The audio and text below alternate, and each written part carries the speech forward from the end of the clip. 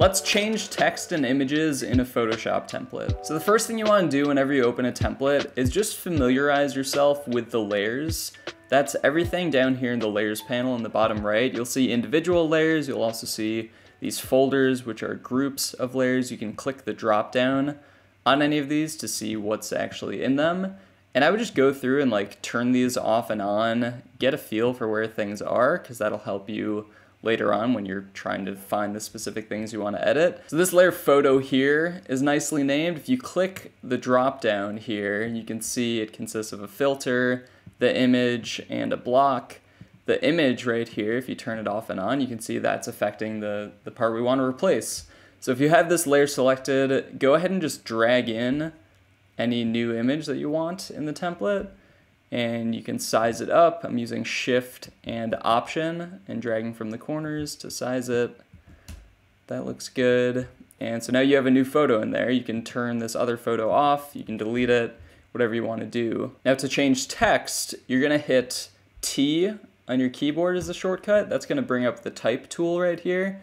So the nice thing about the type tool is you don't have to have the specific text layer selected that you want to change. You can actually hover over any layer and anything on the document. It's going to change the cursor from having this dotted line box around it to just having the cursor itself.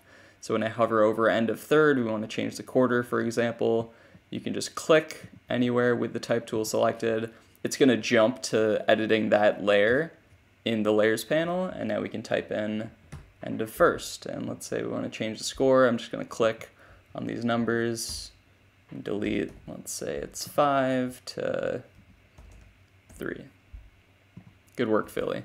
So that's how you change text. If you ever see like any warnings or anything weird, Photoshop yelling at you in the layers panel or otherwise, it's probably because you don't have the font downloaded. So make sure you have the correct font downloaded. The template should tell you the font it wants up here in the top left corner whenever you click on one. So something to keep in mind. The last thing you might deal with a Photoshop template is a smart object. So smart objects are cool for a lot of reasons. One reason is they can act as a placeholder for any image. And what a smart object is, it's basically a clickable layer that when you double click it, it will open up in a separate document. So it's kind of like a file within a file. Right here, we have this background layer, which is clearly affecting the background. This B logo for the breeze, let's say we wanted to change this template to a different team. You can see the B is set up as a smart object. It's got this little box icon in the bottom right corner of the layer image. See, not all the layers have that. That indicates a smart object. So we can double click this layer. See how it opens up in a separate document? You have this B logo, you still have the original template. Now if you edit anything within the smart object and then you hit save, it's gonna take effect in the original template.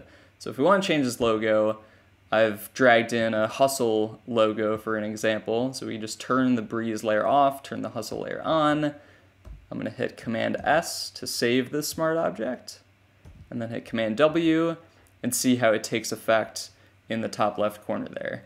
Those are the basics on swapping out images and text in your Photoshop template.